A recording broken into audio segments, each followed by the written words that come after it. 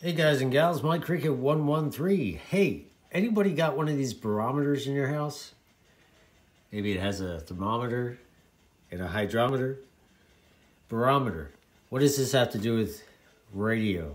Amateur radio, CB radio, HD TV, a lot of things.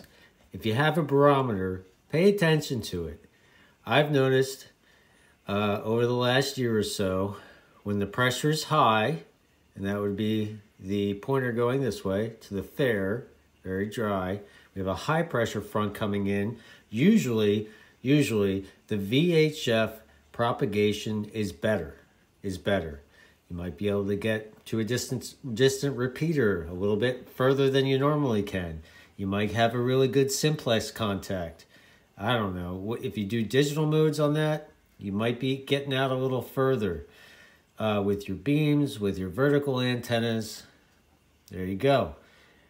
We just recently had a cold front and I moved, our pressure was higher and the propagation was good. And I checked Menlo link, which I'll leave a link below in the description before. Now that we had a cold front come in, the pressure in millibars is going down. So if you have a barometer, keep an eye on it. If you have one, and then check Menlo link and see if it compares. See if I'm right, if I'm wrong. But usually when there's a high pressure front over your area, like today in Florida, well, it's Florida, come on.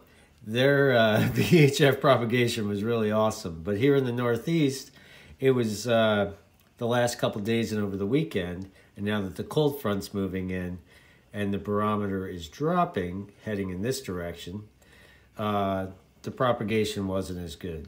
So just a little tidbit for you. This is Mike Cricket 113. Stay warm out there, guys. Take care.